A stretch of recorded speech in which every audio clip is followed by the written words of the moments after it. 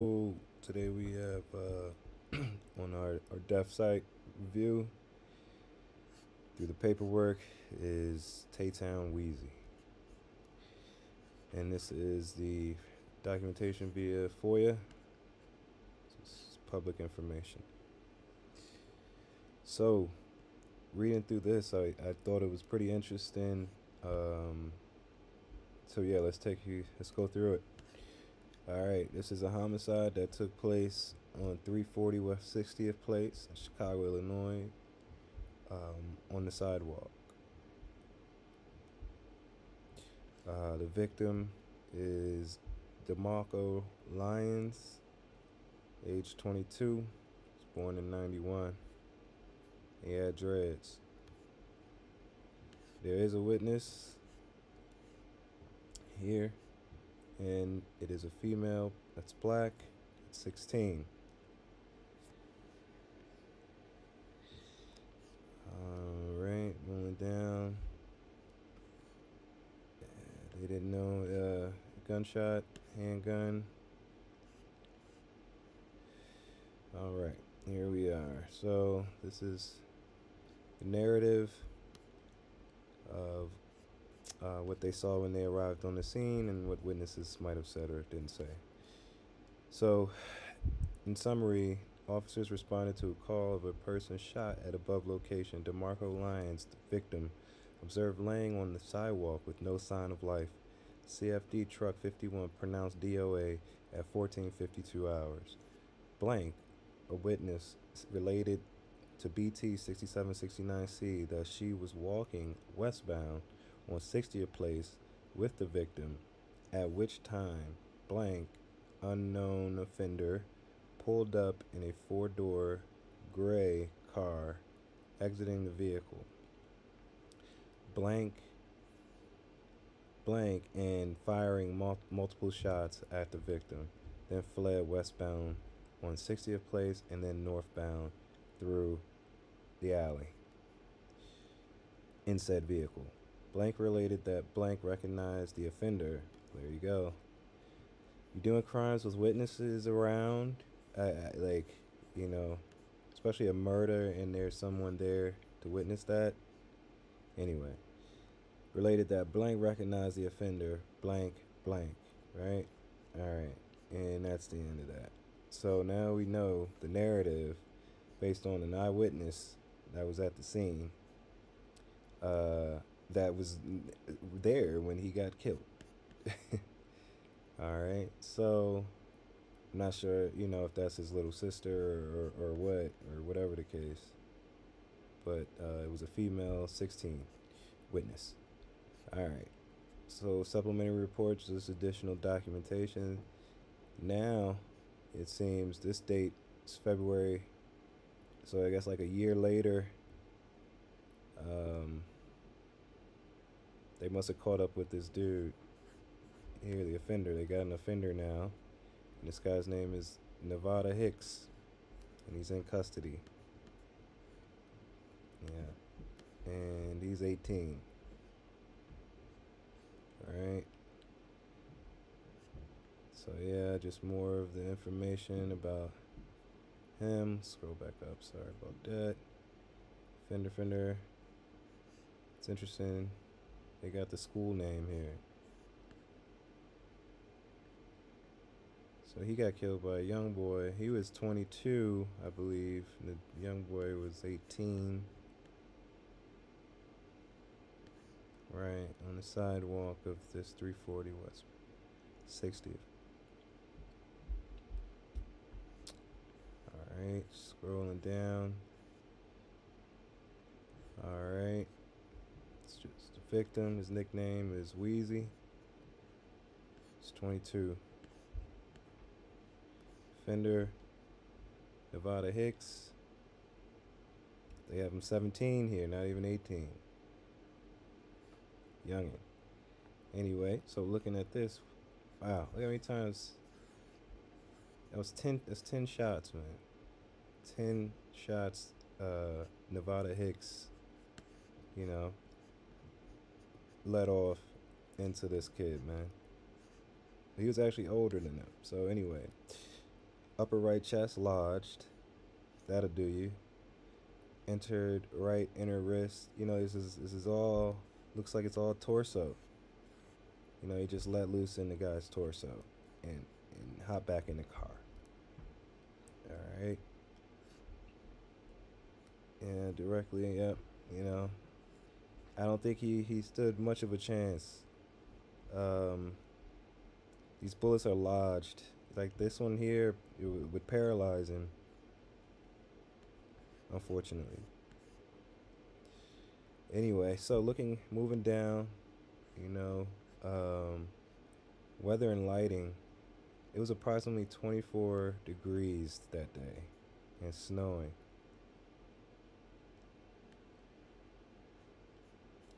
And there were street lights. So 2 in the morning, 2:48 a.m., 24 degrees at night in Chicago. You know, Taytown Weezy and I don't know who the female was related to him or not, but they was out walking, and this dude popped out on him. So as the victim walked westbound on 60th Place, the offender Hicks exited a gray-colored vehicle armed with a handgun and fired multiple shots at the victim Lyons, striking him multiple times. Slash possible gang conflict involving black disciples from the Lamron faction and the gangster disciples of the 5-7 faction. So they got the vehicle and all the evidence, from the inventory to all that. Crime scene photos. What I'm trying to get to is the statements, and yeah, here we go. So the witness blank gave a videotaped interview that included 2 exhibits on the 9th of December in 2013. So this was like right after it happened. At approximately 0:30 hours in the presence of a state attorney, they recorded it. Blah, blah, blah, blah. All right. On the 13th of January, reporting detectives by Deneen and Kalicki discovered that officers officers of the Fugitive Apprehension Unit had located Nevada Hicks and placed him in custody on the arrest warrant that was issued, first-degree murder arrest warrant, apparently. After placing Hicks in custody, the arresting officer transported him to the South Detective Division. Right. So they interviewed Hicks. Got him, I guess these fugitive people bagged him, right? So the RD began the interview, introducing themselves, advising Hicks of his rights. Right? The offender, Hicks, was advised of his rights. During this interview, the R&D noticed that the offender, Hicks, had spots of missing hair on his head and questioned him about it. Hicks explained his bald spots by telling the RDs that he suffers from a nervous condition that causes his hair to fall out. Although Hicks acknowledged being nervous, he was unable to explain why. So your hair falling out, gang. You're only 18 or 17 years old. Why is your hair falling out? I don't know. Hicks also acknowledged knowing that the police were searching for him, but claimed to not know why. When questioned if he had spoken with blank prior being arrested, Hicks admitted that he had. Alright, and then he goes on to say, I ain't got nothing to do with it and did not know anything about the murder, right? Hicks then made it known that he didn't want to continue speaking with the detectives without an attorney present. Once Hicks announced he wanted an attorney, the interview ended. So he pretty much told him, I don't know nothing, right? And further to that investigation, detectives arranged that for the witness to come into the division on the afternoon of the 14th to view a lineup that included Hicks. After blank arrival, she viewed the lineup. The detectives assembled and positively identified Hicks as the offender. Blank witness fatally shoot the victim, DeMarco Line. After the witness blank viewed the lineup, detectives learned from Detective Mathis and Red of Area South Special Victims Unit that blank had been in the 5th District lockup with the offender Hicks. Oh man. and now had information pertaining to the the detective's investigation of him Hicks. So listen here, man. This gets even better now. So now you got somebody that's in the jail that has offender, information pertaining to the detective's investigation of Hicks. The detectives then proceeded to interview the the the, the person that is cooperating in prison. This guy's in jail. Telling this situation. Anyway, the following is a summary of the interview. Blank related. All right, here we go. Blank related that while he was in a cell next to Hicks, Hicks told him that he was on a 48-hour hold for murder and had refused to talk to the detectives. Hicks added that the only witness to the murder was blank. I have no idea what that could say. Hicks informed the informant that the murder occurred 3 weeks ago on the 8th of November. He told that guy when the murder happened, when he did the murder. But blank assumed that Hicks meant so. But blank assumed that Hicks meant the 8th of December, 2013, because the 8th of December was approximately 3 weeks prior to this date. Oh, okay. So the informant got the dates mixed up. Hicks told the informant that his Hicks blank had called him to inform him that the police had come to the house. So his mother, this is his mother. Hicks's mother called had called him to let him know the police came to the house looking for him, and blank had inquired about what he did, and she probably. Blank then questioned Hicks about committing the murder by asking Hicks, "Did you do that shit?" That's what he said. The informant in the jail. "Did you do this shit?" Hicks responded by telling the informant, "Yeah, I did it." God, yeah, I did it. Hicks added that the victim was from Lamron. Blank explained that he's familiar with that area and understood Lamron to be a faction of the Black Disciples. Hicks also expressed to the informant that he killed the victim because he was a Black disciple from 61st in Lamron, from the Lamb. Wow. When Blank inquired about the victim's age, Hicks informed Blank that the victim was either 20 or 21. He told him his age. He gave him a full description of the guy and when he. Hicks stated that the victim was too old for the Blank that was accompanying him. Oh, now he's trying to get crazy. So he's now inferring that the witness was younger. Of course, she was younger than him because she was 16. He's inferring it was. Come on, man. Explaining that the blank was blank. Like he tried inferring some, whatever. Hicks remarked that the police should have arrested the victim for a rape charge instead of arresting him for Hicks' murder. This dude's out of control.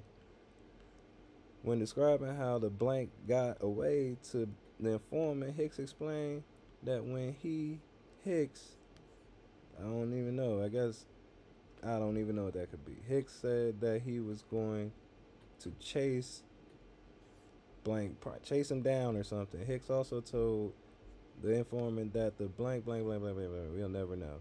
Hicks added that some of his companions have been searching for blank at Dunbar High School in regards to the victim Lyons. Hicks told the informant, "I shot him down." Wow. Hicks also informed blank that the gun he used, so even the gun he told him about the shoot Lyons with, is on the block of 57th and Shields. Hicks explained that his companions wanted to break it down and throw it in the sewer, but Hicks told them not to and instead requested that they try to sell it or trade it. Man, come on, man. In regards to acquiring a gun, Hicks told blank to go to 57, the block he's from. Told the man, "Look, you get out, go over here and tell them Lil Nino." So now we know who Hicks is. He's Lil Nino from 57th. And he says, "Tell them Lil Nino sent you." And I'm plugged in like that, dog. This is crazy. Listen to this. After the detectives finished their interview of that informant, they contacted the Cook County State's attorney. Look, and then this goes straight up the ladder, right? So they gonna cross reference this dude, right? So the state's attorney is gonna interview him, um, right? Contacted, yeah, no, yeah, she interviewed him, right? And they put the charge on him.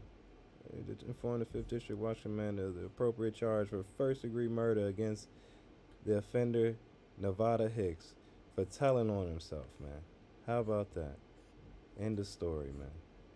Yo, peace, man.